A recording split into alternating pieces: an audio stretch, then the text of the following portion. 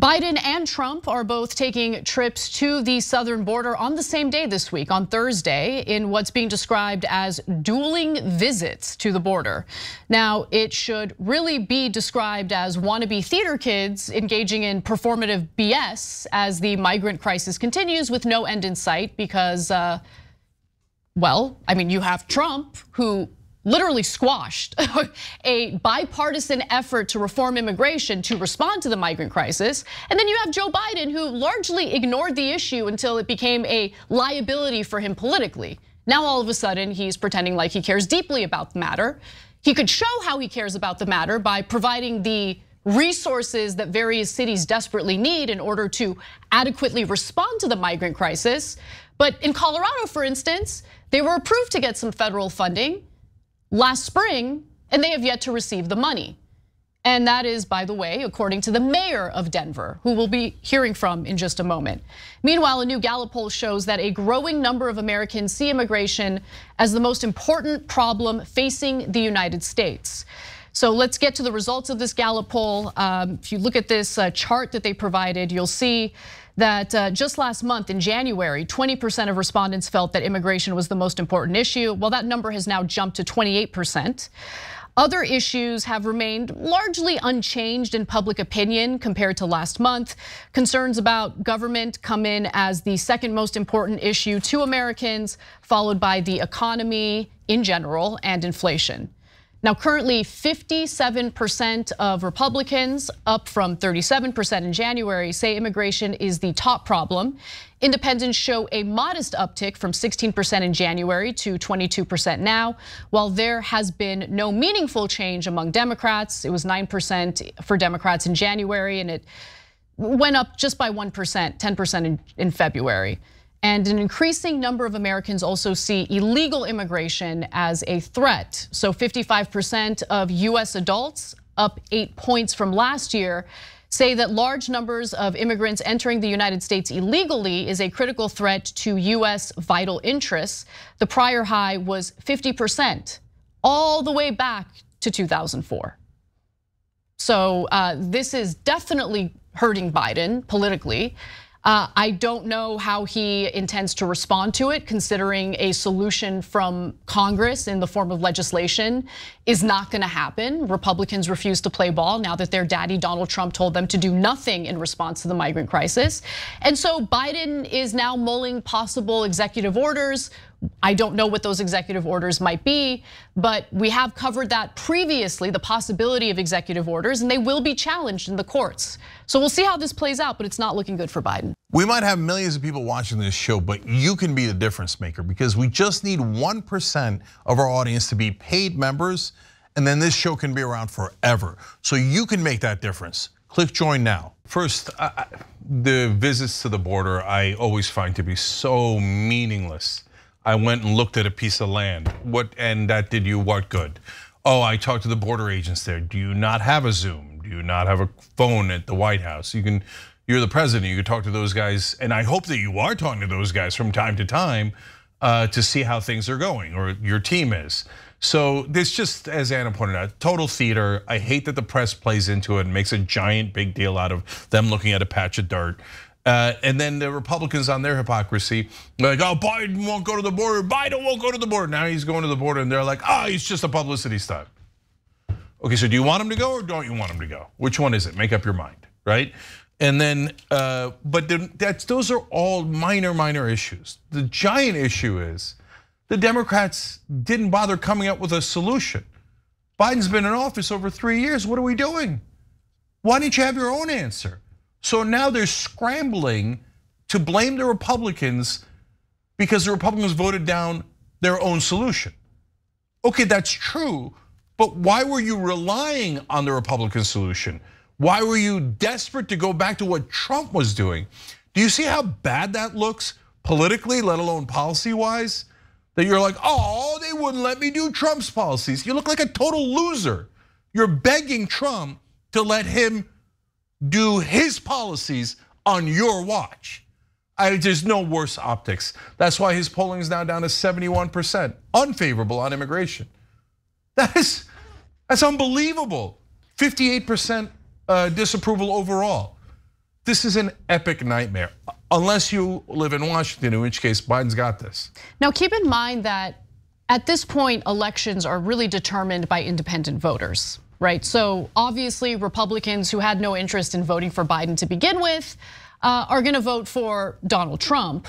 But what about independents? How do they feel about the notion that this huge influx of illegal immigration into the United States is a threat?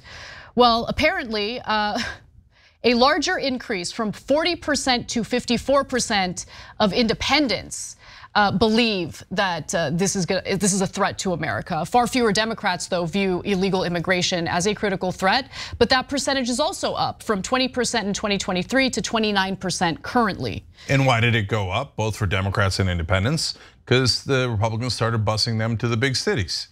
And so when they had to deal with it, they were like, whoa, this is a problem. What did I tell you on day one on this show? That's how you know who you can trust. I said, sorry, but the busing is a good political idea for the Republicans. You might hate it and you might have problems with it, but politically it's gonna put the burden on the Democratic blue states and cities, and then they're going to howl. And that's exactly what happened. That is exactly what's happening. So let's talk about 3 different areas of the country that are currently dealing with an influx of migrants. They don't have the resources to respond to it adequately. And the local communities there are suffering because they're dealing with budget cuts in order to come up with the money to shelter migrants that have now come into their cities. So I'm actually gonna start with Colorado. So a Colorado town known as Monument has voted unanimously to declare itself a non-sanctuary city. And part of the reason why is because it's about 50 miles away from Denver. Denver is really struggling with not having the resources for the migrant crisis. And so they're reaching out to neighboring towns to see if they can help in any way. And this is part of the way that Monument has responded. We are not a sanctuary town and we want nothing to do with this. Denver, like Chicago and New York City, has in fact been inundated with migrants. And I'm actually gonna jump ahead to the last video here featuring the mayor of Denver, Mike Johnson, because just recently he had to explain to the people of Denver what type of services need to be cut in order to come up with the funding for migrants. Let's go to that video. We are announcing today we will make some changes both to our services at DMV and to our services on Parks and Rec. What that looks like for DMV is we are no longer taking vehicle registrations in person. We will move those to online. We will start rotating weekly DMV closures starting on March 4th. Our central spot at Tremont will stay open permanently, but our other satellite spots will rotate, closing 1 week at a time. We will have folks that are hourly workers that will have fewer hours. If we reduce your hours and you're an on-call worker, that's true. We will have on-call workers we won't hire for this summer. We would have hired otherwise. We will also have to make some hard decisions around reducing services for Parks and Rec heading into this summer and spring. That means beginning February 20th, we will reduce hours at our rec centers. Our regional centers that are 7 days will come back to 6 days. Those sites that are 6 days will stay at 6 days, but will reduce hours. We are planning for the entire 2024 budget, so we believe we have to make it through this entire year, and so these changes will be in effect until we can get back to a balanced budget. We think it will take us the 2024 year. He also said in the same press conference that the federal government had promised to provide resources to Denver last spring. They're still waiting on that money. So there are other parts of the country. I want to go to El Cajon, California. So El Cajon, California, close to San Diego, and they have now officially run out of money for their migrant welcome center, which helped to process migrants. They've been told by Border Patrol that they should expect between 700 to 1,000 migrants a day. And as a result, the mayor there, Bill Wells, says that migrants will be released onto local streets in a state where close to 200,000 people are already living on the streets. So let's go to that video and hear what he has to say. We're already at capacity, our schools, our hospitals, everything. And where are the migrants being placed amid this shortage of shelter space in San Diego? They're not being placed anywhere. They're being dropped off at three locations. One is at the border, one is in our town, one is up north at Oceanside. And we have been given no information about how to handle this crisis. So we're just going to have to in some senses, wait and see whether or not they're going to dissipate and go to the airport and fly to other parts of the country, or whether they're going to end up on our streets and under our overpasses, which I kind of think might be the case. But we're going to have to wait and see. And at that point, we're going to have to react and try to avert a humanitarian crisis. And finally, I think that it is a giant mistake for anyone to call out individuals who are concerned about the migrant crisis as racists. Because if you're paying close attention to what the Black community in Chicago has been saying and what they are enraged about, you would understand that they're having the very few resources that they had to begin with taken away from them as a result of this crisis and as a result of the federal government abandoning them and not giving them the resources necessary to adequately respond to the migrant crisis. So one more video for you so you get what I mean. Let's watch. This is disgraceful. This is Black History Month, and I see some of our beautiful ladies having on these African garments. You don't show your blackness by how you dress. You show your blackness of how you vote. And some of you voted for sanctuary. If anybody needs sanctuary, Black people need it. All this asylum-seeking lie, all this about refugees, no. What's happening is they're emptying out the dregs of their jails into the United States, into our communities. They're junking up our country. And yeah, we feel some kind of way about it because it's our country. And I want you to know, Brandon Johnson, I understand what Breakmore's saying about we still on the plantation, but what you're looking at right now, this is what a free Negro look like. And I'm telling you, we're gonna get our city back, we're gonna stand for our people, we're gonna get them out of our communities because they don't deserve to be there. It's 68,000 Chicagoans that are homeless, majority of them are Black. Our Black kids are running rampant out here, record carjackings, record auto theft, and robberies. Downtown has 3 to 4 illegal families on every block begging for work and selling Kit Kat bars after $1 billion was spent on them. Where is that money? Where is the money for the South Side and the West Side communities? That should be the argument.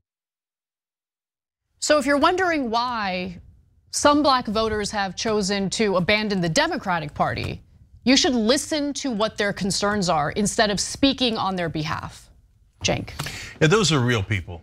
So I see a lot of, fakeness in politics. So when you see a real person, it jumps out at you, right? So for example, the second lady, she was not saying positive things. She was speaking, and I heard her whole speech, and she was speaking out against Latinos to the point where I got super uncomfortable. And now we're worried about racial tensions between Blacks and Latinos. And she was starting to sound like Trump, saying, hey, they're sending their dregs here. That's what Trump says. It's actually not true. So there are some gang members that have come here, and so people are very concerned about that, etc. But is Mexico or Venezuela or someone else purposely releasing their prisoners or the mental patients? No, they're not purposely doing any of that, right? But people are beginning to think that because it's out of control, right? And the majority of migrants are not violent and they're not causing crime, okay? This is not meant to go after migrants. This is mostly to go after the federal government under the leadership of Joe Biden, which has largely ignored this issue until it became a political liability. Yeah, the third person was describing like a very realistic scenario of what's happening. And I don't know that anybody in Washington understands this. She said there was 3 to 4, well, let's call it undocumented families under every overpass, right? Things along those lines, and they were all in the streets. They were all begging for work, which makes sense because they can't legally work. They're stuck there. They don't know what to do, and they're all like, the people in power don't live near real people at all. They don't. Nope. And these folks aren't going to Beverly Hills and Grosse Pointe and all those places, right? And so now the anger builds and builds, and now it builds among the Democratic base. So meanwhile, has Biden proposed a non-Trump plan on immigration? Like legitimate, serious question. I haven't seen it. He's saying we should do the things that Trump did. Oh, God damn it, the Republicans won't let me do the Trump plan.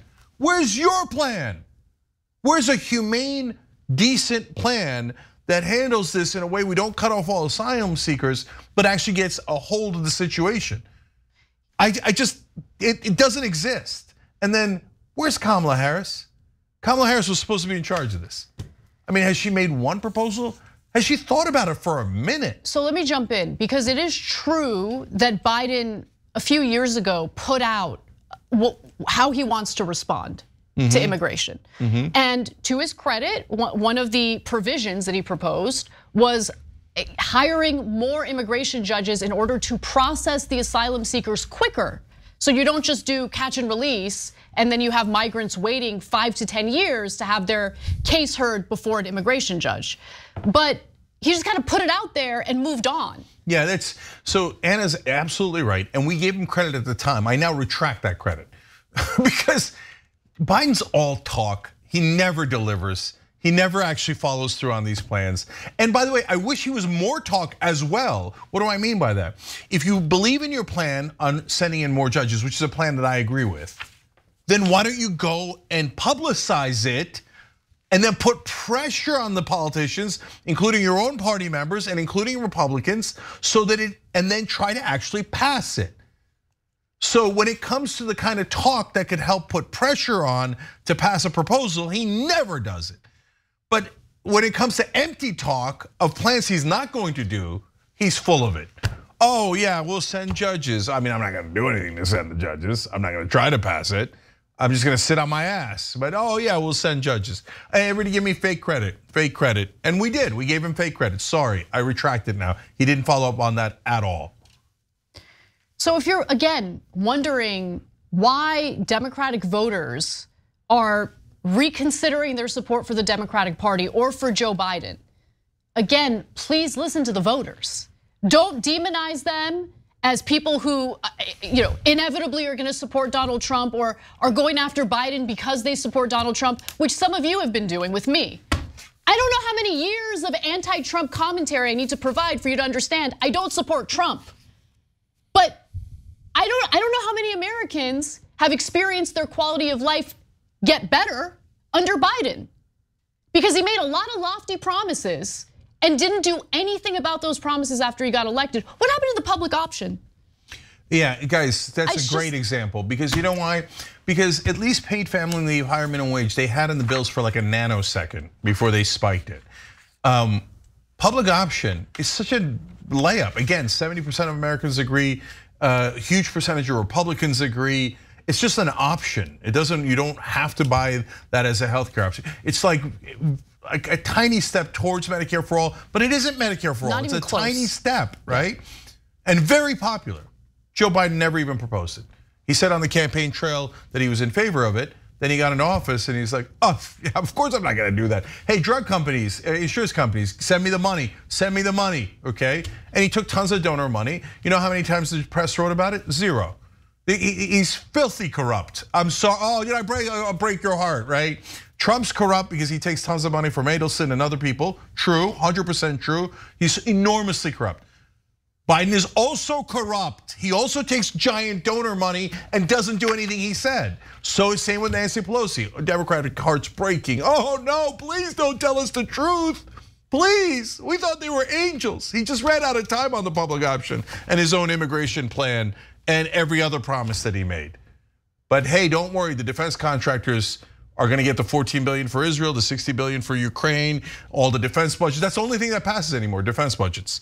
So, and he did regulate the price of drugs on one drug out of tens of thousands of drugs. That's true. And every propagandist that works for mainstream media then pretended that he lowered drug prices. Right. When in reality, he protected the drug companies by making sure that 99% of their drugs are not regulated. So it was supposed to be all drugs at first.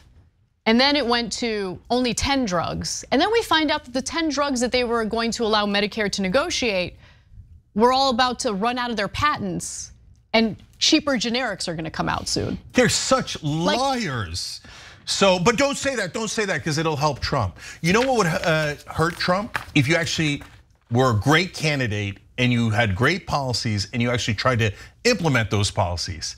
Trying to get everyone in media to lie on your behalf after you didn't do the job is not the world's greatest strategy. Although, to be fair, 90% of media does help him do that. And when you have a show like ours that doesn't, everyone in Washington gets enraged. Why are they still saying things that are true? Somebody make them stop. Sorry, we're supported by our members, and as long as our members support us, you're never gonna get us to stop.